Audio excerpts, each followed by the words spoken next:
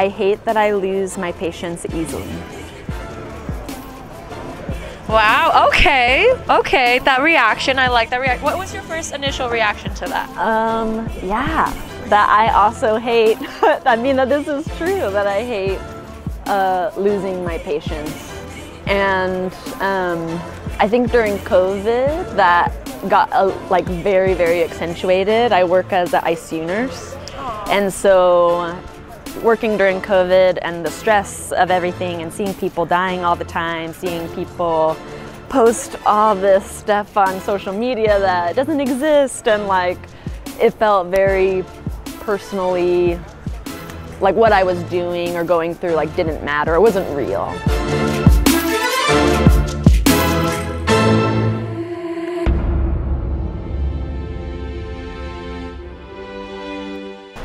Hey love, it's Kimi. Welcome back. Today's episode is centered around perfection. My shirt could be read as I'm perfect or imperfect. Let's see what we hear today. James Spate and San Diego. My name is Jules Olson. I'm from New York. My name is Kimberly and I'm from San Diego. Esteban Ramos. I'm from Puerto Rico originally, but I've been in San Diego 15 years of my life. My name is Rachel and I'm from San Diego. My name is Ruben. I'm here from San Diego, local. My name is Vinny and I am from San Diego.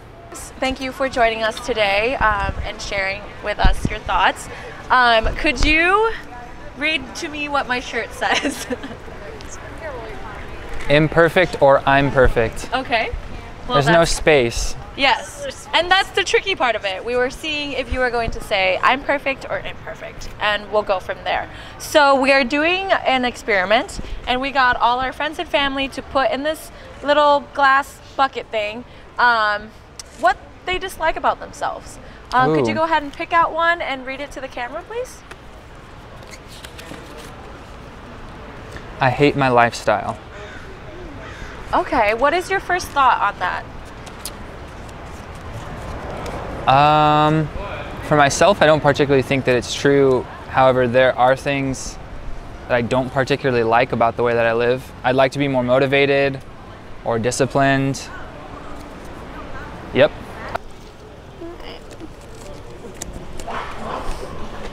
Ooh, I hate that I keep giving my boyfriend chances. Ooh! Well, your first reaction was, woo. Where did that come from? And I've been there. I'm there. That's so wow, funny. so this is hitting home a little bit. This is a little... Oh, yeah. Okay. You know. Okay, what about it makes it relatable? I don't know. I think maybe we don't or I guess my experience in the past has been I don't value myself enough, and I give people chances maybe when they don't deserve them. Even outside of romantic relationships, just like I don't value myself enough. Like they have to earn another, like a second chance, or like, you know, yeah. So that's what hits home. Is I do it. Yeah. I hate that I am a hoe sometimes. A hoe? A hoe. A hoe. Okay. All right. What is your first reaction to this? I feel like this applies to other people, but I feel like just the word alone is such a derogatory term. And why do you feel that way? Because I feel like it's usually focused more towards feminine people, not necessarily any masculine individuals that are maybe doing the same things but not getting called out for it. Instead, they get praised, whereas females will get kind of shamed. You want to open it? Open it. And it says, I hate how I am scared to tell my friend what I really think. Wow, what is your first reaction to that? I think a lot of us may be afraid to, just because we're afraid of the unknown and what the other person may think or feel. But I think at the end of the day, that is something very important, because it's how we set boundaries with our friends, and if we can't do it with our friends, then who can we really do it with? I hate that I lose my patience easily. Wow, okay, okay, that reaction, I like that reaction. What was your first initial reaction to that? Yeah, that I also hate, I mean, that this is true, that I hate losing my patience. And I think during COVID, that got like very, very accentuated. I work as an ICU nurse. Aww. And so working during COVID and the stress of everything and seeing people dying all the time, seeing people post all this stuff on social media that doesn't exist, and like it felt very personally like what I was doing or going through like didn't matter, it wasn't real. And so with all the stress of that, I have found, like especially during 2020, that my patience was like this thin. Any amount of stress or anything that was an inconvenience, it was like immediately like, why can't we just make things work, people? You know, like it didn't matter what it was. So yeah, I mean, I feel like just as of recently that is like very much something that I didn't ever like feel about myself or see in myself prior. I hate it when people say I am too sensitive. Okay. What is your initial reaction to that? I think I hate it when people say I am too sensitive. Well, I think you shouldn't really care about what people say of you, right? Like, I mean, we're all sensitive to some topics, right? Like, and some topics are just sensitive in general to talk about, right? Like, I hate that I always seem to fall short of my goals.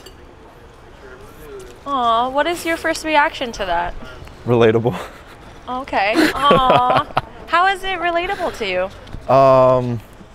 You know, I have a lot of goals and aspirations, but I tend to be like unorganized. And when it comes to the initiation part of actually like fulfilling all goals, you know, I fall short. Imagine if this person was a friend or family. What advice would you give them? Or yourself? I hate my lifestyle. What would I tell them?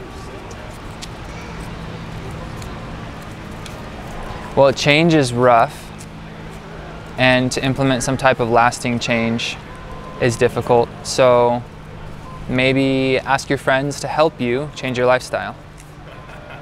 So I like to implement, I guess, like safeguards, because if you, I mean, that's under the assumption that somebody wants to change, or if you want to just continue hating your lifestyle. But if you want to change your lifestyle, give yourself some ways to change, and then, yeah.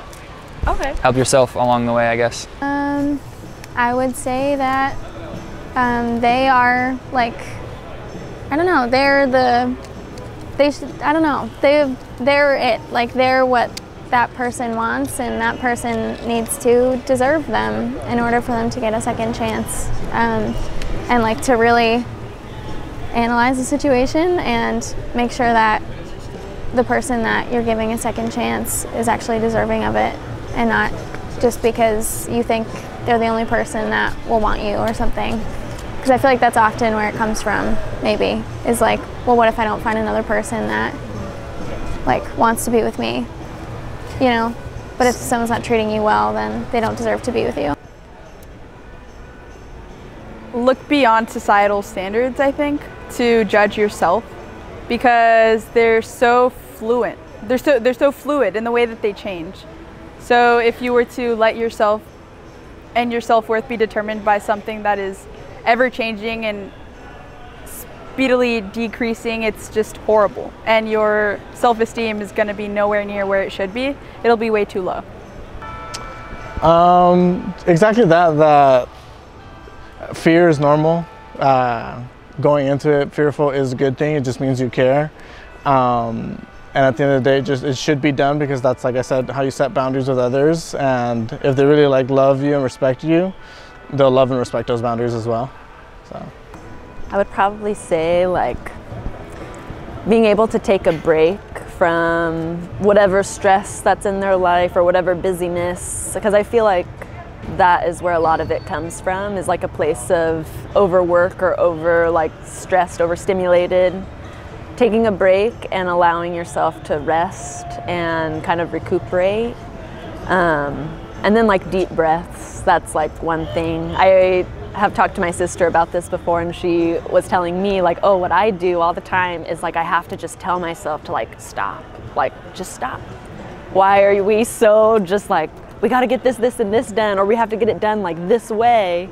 But like, you just need to stop and say like, it's okay.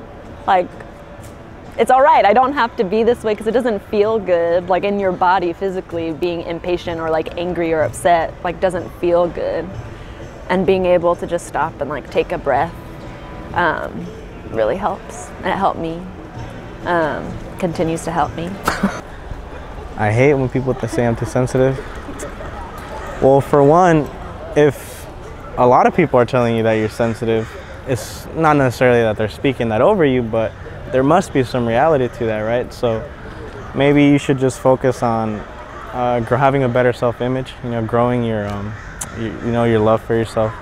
Because if you really are sensitive to a lot of things, that means that you kind of look at yourself as like kind of a victim, right? So you got to just look past all that and just grow a little more strength, not just like physically, but emotionally, right? And at the end of the day, people are always going to tell you something bad about you, right? But you just got to move on, you know? Like, you got to just be who you are, you know?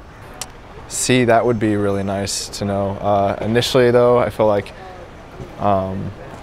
maybe clean up the little things first, or just work on the first steps. But staying consistent, I've learned and read, is, you know, the best thing to do. I just need to internalize that more, you know, and other people who share this issue or this thing that they don't like about themselves. To full circle on how you saw my shirt, you said I'm perfect or imperfect. What is a quality about yourself that you find perfect?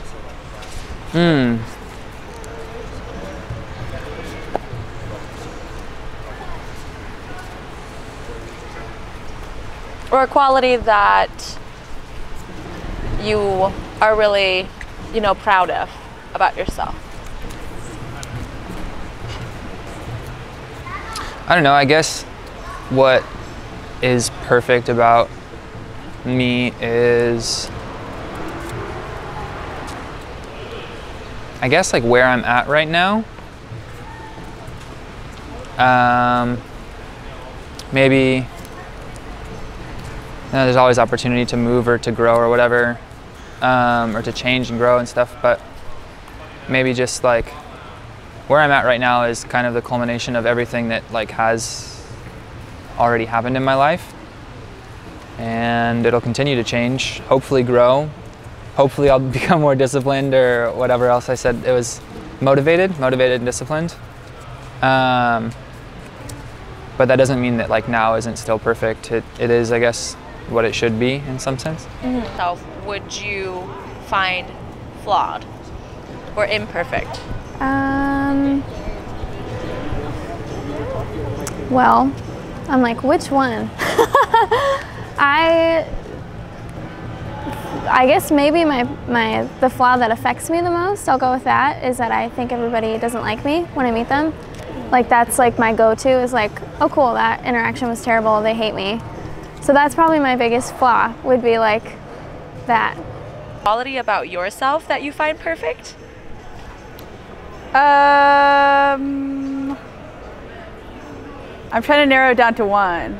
I think the way that I'm articulate in the way that I want to express certain things. I don't think I usually hold back on certain opinions, especially when they affect so many other people that goes beyond just myself. I think the perfection is in the imperfection, and just embracing those. That's what makes us all different and unique. Honestly, not something I learned till after I had my kid, and I'm very lucky to have had him at such a young age. I'm 26, so I've learned a lot of those lessons quickly, and I'm hoping to pass them on to this little guy. Because we already heard all the good qualities, I just wanted to kind of be the devil's advocate and see what qualities or what character about yourself that do you see as imperfect? Well, besides the losing my patience too easily, which we just talked about. I mean, kind of going along with that, and something I have been thinking about just in the past like week or so was like being too critical of basically anything, like whether it's myself, whether it's other people.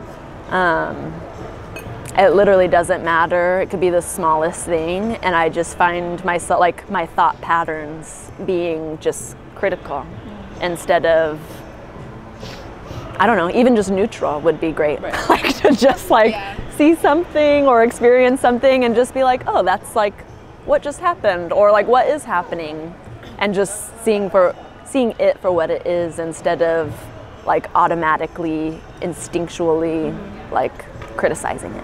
What quality about yourself do you find imperfect? My quality, flawed? I would say my ability to listen more than I talk, you know, because I love to talk to people, right? But sometimes for me, like I'm a sanguine phlegmatic. You know the 4 personality types? There's 4 personality types, right? There's it's called a sanguine, a phlegmatic, a choleric, and a melancholic. Those are the 4 personalities that we all kind of fall into. And for me, I'm a sanguine phlegmatic, which means I'm very talkative, very open, you know. And sometimes that can backfire because I'm trying to listen to someone, but I always want to give my opinion. And over the years, I've tried to like really work on that and try to listen more, you know, because that's how you really understand people, right? Not by talking, but by listening, you know. So I would say that that's one thing imperfect about me. Qualities or quality about yourself that you find is imperfect or is flawed? I feel I could be a bit more secure in myself. I tend to be an insecure person. You know, kind of like some nervous anxiety, and sometimes a lacking of self-worth also. Realize that it's not all about you, you know, even though most of the world tells you it's all about you, what you love, what you want to do, what you like. But I think in life, at the end of the day, like what really matters is serving other people, right? Because everything you have in life, at the end of the road, you're going to leave it all behind, all your money, all your everything, right? What you're really going to leave behind is the impact that you did to other people, right? How you served other people, how you helped other people, right? And that's not going to come with talking all the time. That's mostly going to become with listening, right? You know, that's really what I think. Like we should just learn to serve more people, right? Serve others, you know. Find something to help other people, right? Whether that's, you know, in a church or in a community or some sort of program. You gotta take your eyes off yourself a little bit, you know. And that's what I would say. Today's episode was actually really fun. I had a really great time having people draw from this bowl of things that other people wrote down that they disliked about themselves. Our episode today was on perfection, and to me, perfection doesn't really exist. It came from where? It came from other people's expectations, right? Whether your family, your parents, your friends, those are their expectations for yourself. And the only person that truly matters is you and how you see yourself. So true acceptance and true love is loving yourself exactly how you are. And today, I'm signing off with saying, I'm Kimi, and I am perfectly imperfect.